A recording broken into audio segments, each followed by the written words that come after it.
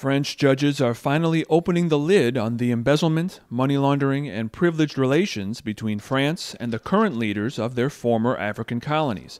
The revelations are staggering. The family of Congolese President Denis Sassou-Nguesso has 112 French bank accounts, often worth hundreds of thousands of euros each, and which allegedly paid for 91 suits from a single tailor. The Bongo clan of Gabon owns real estate totaling some 21 million euros, most of it in the ritzy Golden Triangle section of Paris.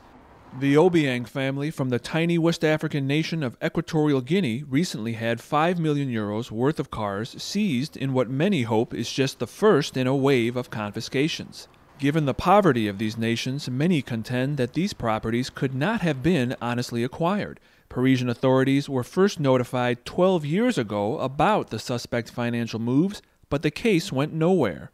It's the latest Franceafrique scandal for President Nicolas Sarkozy, who promised to end the bribe-taking and influence-peddling which have defined France's post-colonial era. Sarkozy, I'm not so sure how sincere he was about doing away with the Franceafrique. Let's not forget, Sarkozy was the first one in Europe who allowed Gaddafi to set up his tent in his garden.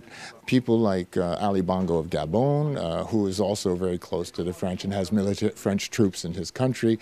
If pursued, the cases could hold up, because even though the alleged embezzlements were initially committed overseas, these nations received public funds from French taxpayers. Resistance to transparency and accountability is a survival tactic in ruling classes around the world, but the anti-corruption community is watching the French case closely and hoping to see a radical shift from co-conspirator to prosecutor. Ramin Mazaheri, Press TV, Paris.